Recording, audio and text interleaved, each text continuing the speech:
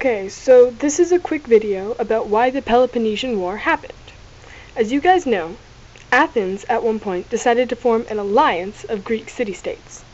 These are going to be our Greek city-states, and they formed an alliance. This was just after the Persian Wars, and they gathered together and called themselves the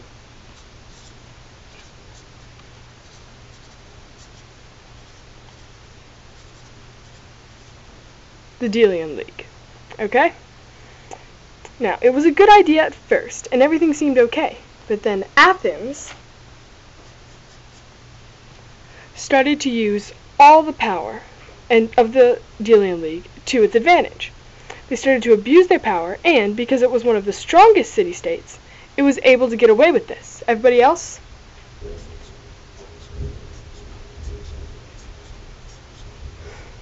Okay?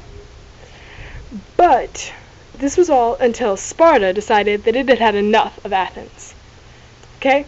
So, they gathered together all the city-states that had grown to resent Athens, grouped them together, and called it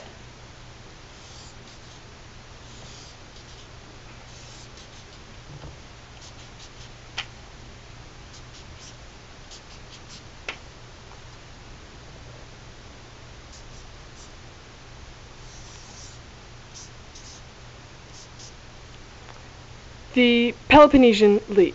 And we're just going to abbreviate that. If you really want to know how to spell Peloponnesian, that's right there. I don't feel like writing it back out. Okay, so they called that the Peloponnesian League. And united, the Peloponnesian League attacked Athens and burned the city to the ground, successfully winning the war between the two leagues. And even after Athens was rebuilt, it never again became as powerful as it was before the Peloponnesian League happened. So, there you go.